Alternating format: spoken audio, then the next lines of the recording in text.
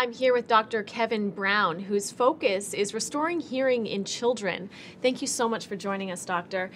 Now, I want to talk about the compatibility and potential issues you come across with MRI and a cochlear implant.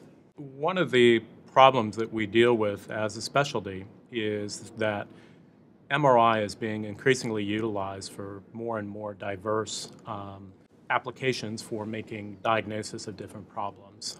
It has probably become the preferred study within the orthopedic community as far as evaluating soft tissue injuries and even to a certain degree some bony injuries.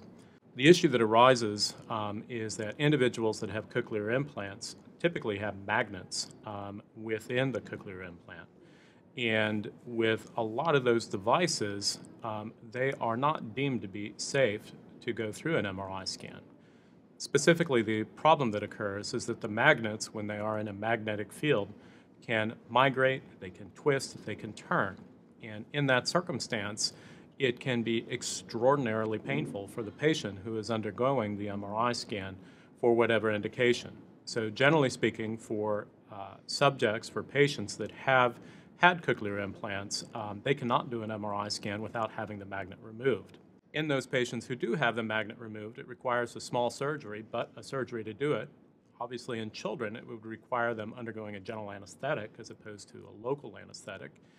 And in that circumstance, the child, after the magnet is removed, is dealing with a very inconvenient problem. Specifically, they're having to try and utilize stickers or other types of retaining devices to hold the external portion of their cochlear implant in proximity to the internal portion. Further issue that arises is that in order to return them back to that normal state where a magnet is now back in the receiver stimulator, it requires yet another surgery, again under a general anesthetic, to replace the battery so that they can start using their cochlear implant normally. So it's fair to say, I think, that many children will have to have an MRI at some point in their life. This must be a huge concern for parents. What would you tell them as far as the future developments and overcoming this issue? Well, the only absolute solution to their concern about whether their child can get an MRI scan following cochlear implantation is, frankly, to have a cochlear implant that is deemed to be safe in a child that is undergoing, or an adult for that matter, that is undergoing an MRI scan. In that circumstance, there is only one cochlear implant that is on the market that is deemed to be MRI safe, and that is the MED-EL SYNCHRONY.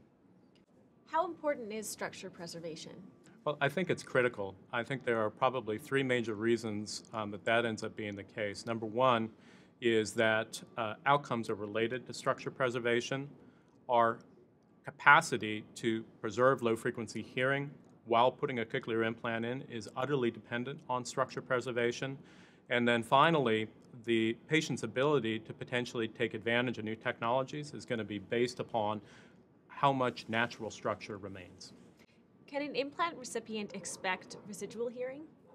Absolutely. So with an extraordinarily high likelihood, over 95%, of patients in studies that we performed at the University of North Carolina, we were able to preserve their low-frequency hearing using MED-EL electrodes.